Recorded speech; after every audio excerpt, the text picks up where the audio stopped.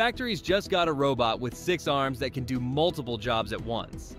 In the UK, a humanoid learned to walk in only 48 hours. At MIT, a system can turn spoken requests into real objects you can touch. And in China, an AI traffic officer is already directing cars on public streets. None of this is a concept. These systems are being tested, deployed, and scaled right now. In this video, we will unpack what is actually new, what is marketing, and what these 4 stories reveal about where robotics is heading next. Quick reminder, if this kind of real-world robotics analysis is useful, hit like now.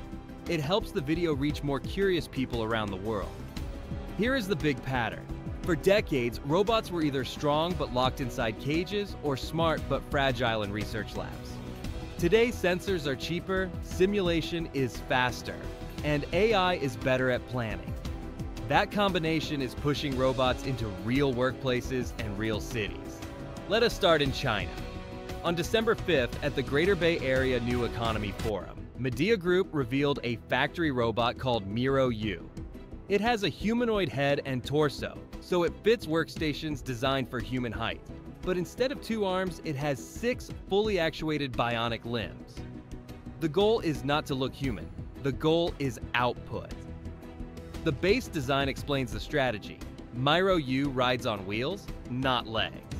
In a factory, wheels mean stability, faster movement, and fewer balance issues. On top of the chassis, it has a vertical lift so it can raise and lower its working height smoothly. It can also rotate in place a full 360 degrees, so it can spin, reach, lift, and swap tools without backing up. Midea's leadership said the value comes from moving past copying humans and focusing on efficiency. You can see that in how the limbs are used. Lower limbs handle heavy parts, lifting and positioning them with stability. Upper limbs handle finer tasks like fastening and precision assembly. The advantage is parallel work. While one limb holds a component, another can tighten, a third can bring a tool, and another can check alignment. The factory metric tied to this robot is changeover efficiency. Changeovers are the moments when a production line switches tasks, swaps tools, and resets processes. That is where time is lost and mistakes happen.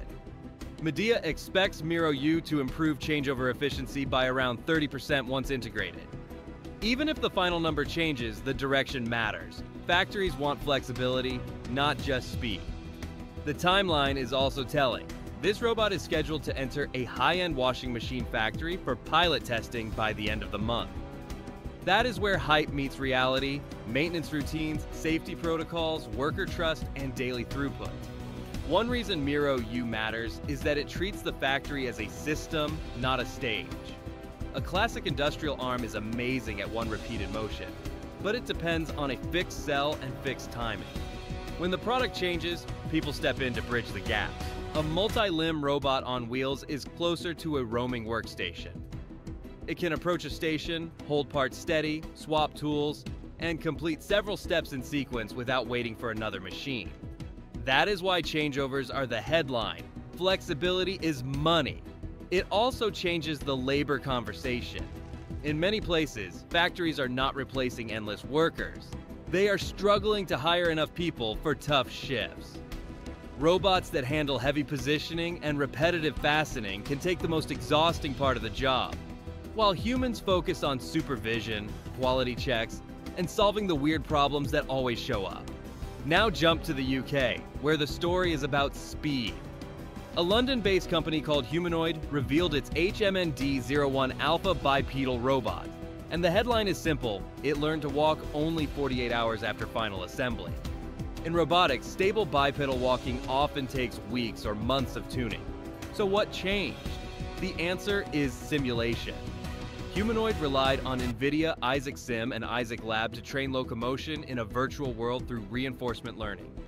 Instead of letting the real robot fall thousands of times, it learns in simulation much faster, then transfers that skill to the physical robot. By the time Alpha took its first steps, it already had an enormous amount of practice. Alpha is about human-sized, around 179 centimeters, and it is designed to carry around 15 kilograms. It has a wide range of joint motion, and its hands are modular. For some jobs, it can use more dexterous 5-finger hands. For others, it can use simpler grippers. That matters because real deployments often value reliability over fancy hand tricks. This is also not their first platform. Humanoid built a wheeled mobile manipulator first, then reused major subsystems for the bipedal version.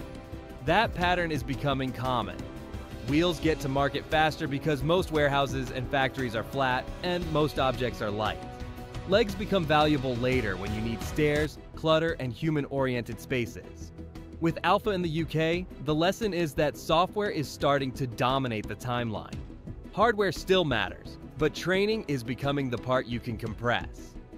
When simulation is good enough, companies can test thousands of variations, different floor friction, different payloads, and different pushes, then pick the behavior that survives. Updates can arrive like software, not like a new machine, as long as safety rules are strict and testing is real. So far, we have 2 stories with the same lesson. Many useful robots do not need to copy humans, they need to fit into human spaces and deliver results. Now, the third story shifts from movement to creation. MIT researchers built what they call a speech-to-reality system. You speak what you want, and the system creates a real physical object within minutes. Not a picture, not a render, a fabricated item. In tests, it produced functional furniture like stools, chairs, shelves, and small tables. It also produced decorative shapes like a dog statue, showing it can handle more complex geometry. The pipeline is the key. Speech recognition turns words into text. A language model interprets intent and constraints, like size and purpose. A 3D generative model proposes a structure. Geometric processing checks stability and manufacturability. Then robotic fabrication produces the object. This matters because it turns messy language into something that can actually be built. Why does this matter? Because it collapses the gap between an idea and a thing. Today, custom objects usually require CAD skills and time. A speech-based pipeline makes the interface natural. It could speed up prototyping, custom furniture, and small batch manufacturing, and it could let more people iterate on ideas without being expert designers. The MIT speech-to-reality idea points to a future where making a one-off object is as normal as printing a document. That could be huge for prototyping and accessibility, but it also needs guardrails. If anyone can speak an object into existence, the system must check stability, materials, and safe limits. So convenience does not create unsafe or wasteful output. Now let us put robotics on a real street. In Hangzhou, at an intersection in the Binjiang district, a humanoid traffic robot has started duty. It wears a fluorescent traffic police-style uniform. It syncs with traffic lights, and it uses clear hand gestures to guide drivers and pedestrians. It moves on omnidirectional wheels for precise positioning. It does more than wait.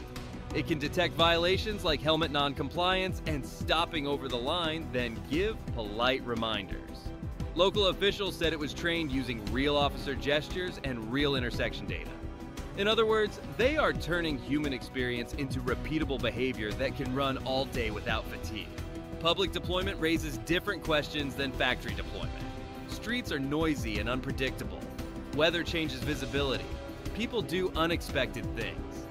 If a robot can work in that environment, even in a limited role, it suggests perception and decision systems are getting tougher.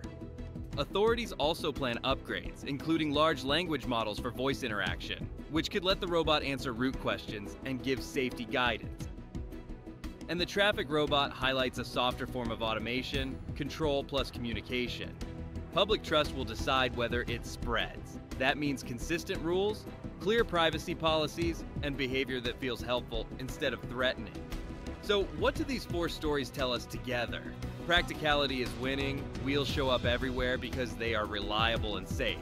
Simulation is becoming the fastest way to teach skills, turning months into days. Language is becoming a control layer for physical creation, shrinking the distance between ideas and objects. And robots are stepping into public spaces, which forces the technology to meet social expectations about safety and trust. The next phase will not be one robot that does everything. It will be specialized systems that do a narrow set of tasks very well, then scale through factories, service environments, and city infrastructure. The biggest change is the curve. When development time drops and deployments become normal, progress stops feeling like slow research and starts feeling like an industry. If you want more deep dives like this, please like the video, subscribe to the channel, and turn on notifications. It helps a lot, and it tells me you want more updates on the real robots that are already here. Thanks for watching, and I will see you in the next one.